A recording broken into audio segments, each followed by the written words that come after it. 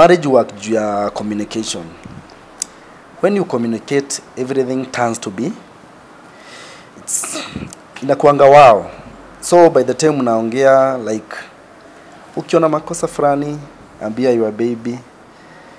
Your baby akiona makosa kwako, anakuambia. So hiyo ndo inakuanga like kila kitu inakuanga straight. So mkiongea hakuna hata kukosa. Mkikosana kidogo mnaongea. So si ati unatoka asubuhi kama umekosana. Me like nikitoka kwa hao kama nimetoka kama tumekosana kidogo na baby. So nikifika mahali inabidi nisimame kwanza nimtext. Muulize baby, are you okay? Naona kama nilikosea kidogo but I'm sorry. Si unajua tunakuanga na ile ego wanaume.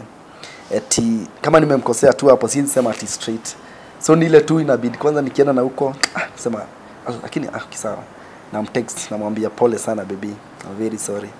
Yeah, na kutoka hapo kila kitu inakuwa fiti. Also honesty.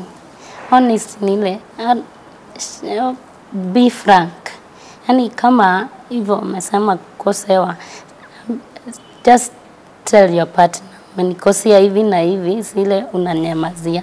Also kushare maybe tuseme finance, saa zingine unaweza muomba your partner maybe some money, you want to do something na huku umemwambia maybe how your job is not that well doing, unaona ile honesty yako haikumata in that kama ungeambia mapema job yangu iko hivi na niko so down financially, understand. Unaona saa zenye amekuitisha sasa hiyo unasema una. So when honesty comes first, it can solve everything.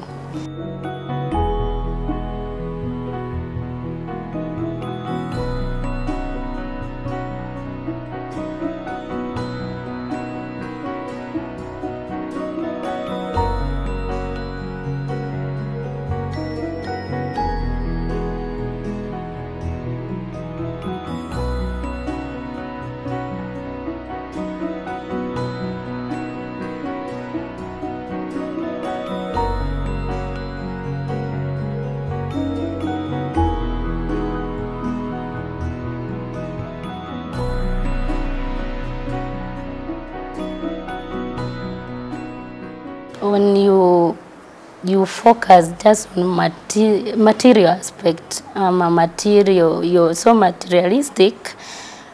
When it comes to love, that it doesn't work because it is your heart. You're following your heart. So to follow your heart, you know, everything will fall in place. Because ile kama umeolewa ama umeolewa juu ya pesa, kuna at some point kuna jaga zinaisha.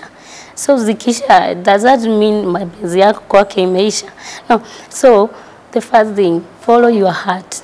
I follow my heart, even though yes, si ati alikuwa so rich, famous and so, but my heart, I follow what my heart was telling me.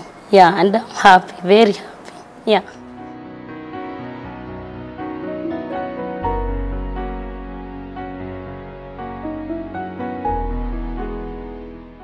What I can say is